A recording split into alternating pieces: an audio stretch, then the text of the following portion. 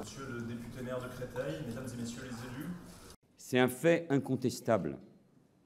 Le racisme, l'antisémitisme, la haine des musulmans, des étrangers, l'homophobie augmentent de manière insupportable dans notre pays. Être raciste, antisémite, xénophobe, c'est commettre un délit.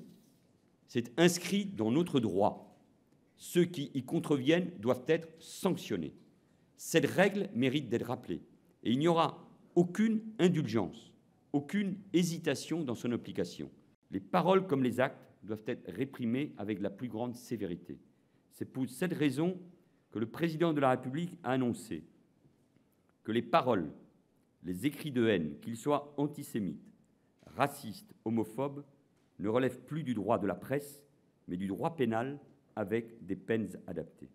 Le caractère aggravant du racisme et de l'antisémitisme pour un délit de droit commun sera en outre inscrit dans le droit pénal. Une campagne nationale de sensibilisation sera donc engagée dès cet été et complétée par une campagne qu'on va appeler offensive et participative à partir de l'automne, qui reposera notamment, mais pas seulement, sur les acteurs de l'Internet.